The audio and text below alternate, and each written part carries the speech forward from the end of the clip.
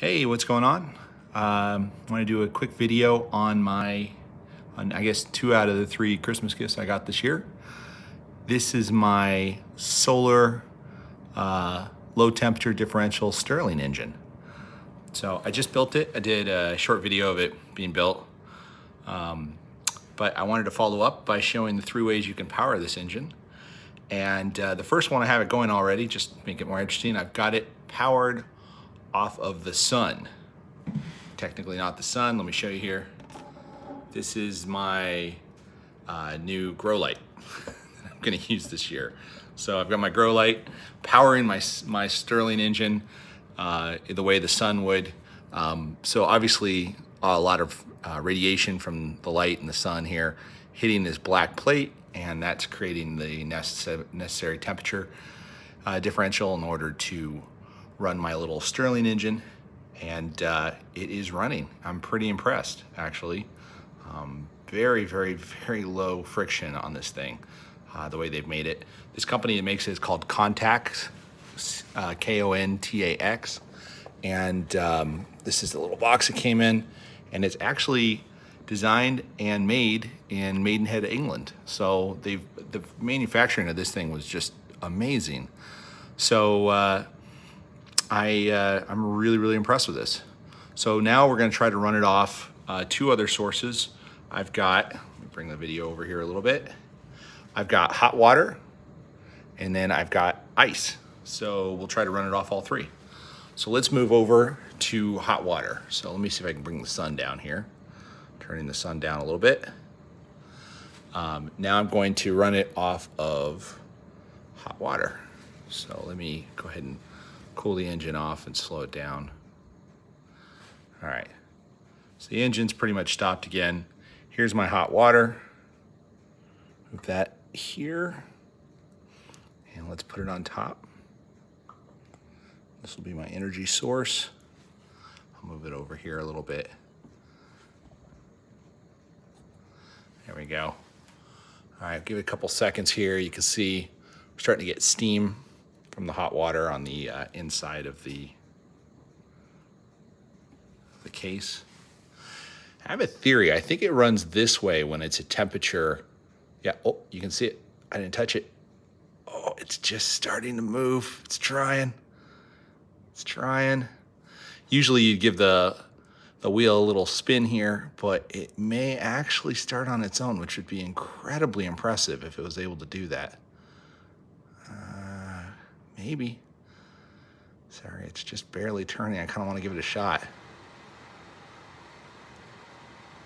Oh, all right, I'm gonna give it a little force. Might not been enough there. I wonder if it wants to run to the right or left. Let's try running it right or left for a second there. All right, let's try right.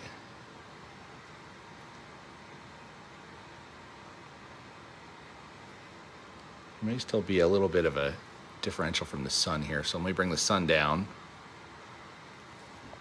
Get the video a little better.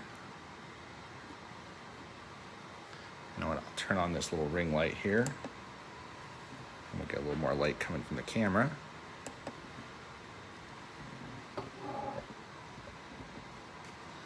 Let's there we go. All right, we should be able to start it now.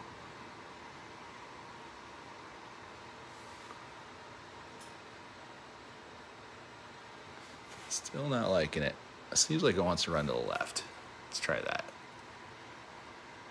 Oh, there we go.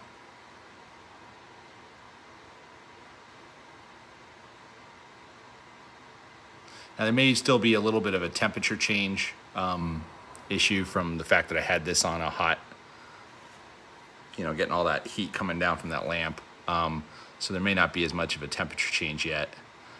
It may be hot and hot-ish. So it may take a second here. I really, really like the acrylic version, which is this one, which they call the solar version, because you can see all the mechanism. Again, just unbelievably beautifully made. Really just stunningly made. You know, so I'm super, super impressed with these guys. And there we go. Now it's running. So that's self-sustaining. Let me turn it around so you can see the cool mechanism on the back here. So they've got this, what they call a Ross yoke, is this little mechanism that goes up and down. So let me get it up here where you can see it a little better. Get the focus on. There we go. That looks pretty good. So yeah, so that's the Ross yoke mechanism. It just adds kind of a little design element, and it's really pretty. They had to put a counterweight in there. And then they've got this piston, I think it's made out of, I'm guessing graphite, and there is like zero friction inside that cylinder. I mean, it's really, really gorgeous. So yeah, I'm really impressed with that. All right, enough talking, more experimenting. I'm going to run this off of ice next. So we're going to try to run it off of ice. So obviously it's self-sustaining. This is pretty common to run it off a teacup. And you'll see when we pull it up here, I'll pull this thing up a little. You can see all the moisture on the bottom of the thing. So let's put it on a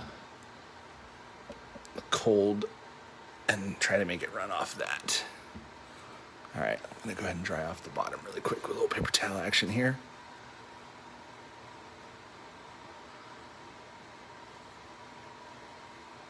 All right, go ahead and slow this guy down.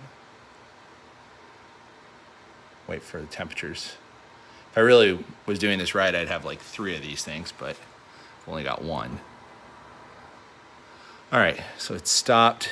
It may take a little while for it to change temperatures enough here, but I've got it. This is just a block of ice. Sorry, let me show this a little better on the video. This is just a block of ice that is in a glass thing with some paper towels to keep it from spinning around, but just good old-fashioned ice. And it happens to fit perfectly. What this is normally used for is we make Japanese shave ice with the little machine, and that happens to be the block of ice that the machine makes. And it happens to fit. So get this to go here.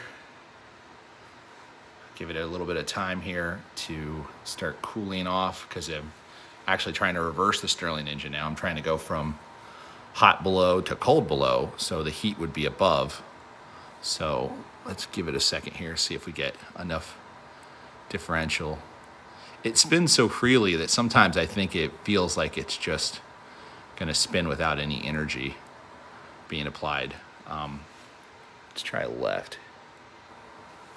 You can tell once it's self-sustaining, because once it gets going, you can kind of just see the energy pick up and pick up and pick up, and it actually kind of accelerates after a little while here. That seems like it's starting to get some of the energy there, or lack of energy. I guess cold is the opposite. It's pulling the energy down. So there you go. It may actually be going. Just to make sure it's not unfair, I'm going to turn off this light. So it's definitely the block of ice making it run. Yeah. Well, I'm pretty impressed.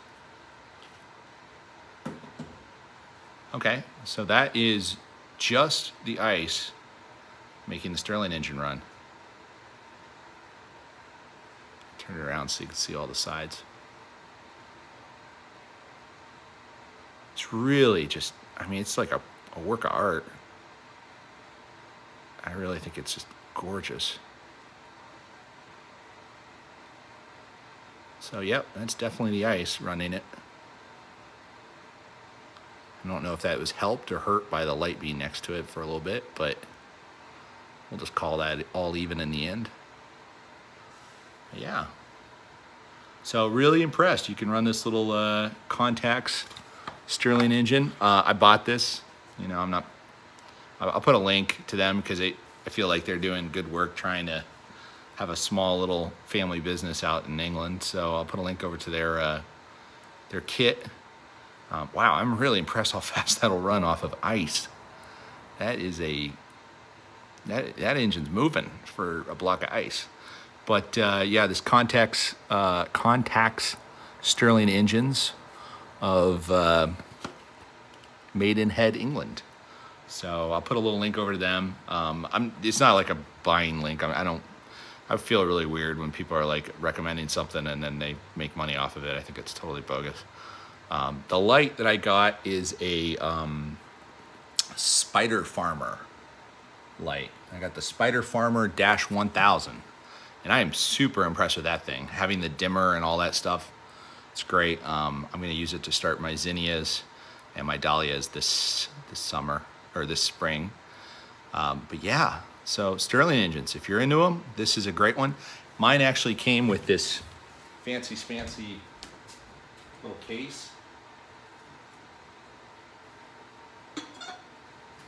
So you just put this little guy in the case and try not to drop the case on top. And there you go. Leave it like that. I think if you put this in a window, I think actually the sun would be enough to drive the engine inside this little glass case. Might get a magnifying effect, so you might want to watch out that you don't set drapes on fire. But yeah, looks great. I love this thing. All right, hopefully somebody finds that interesting, like one other viewer out on YouTube. Good luck.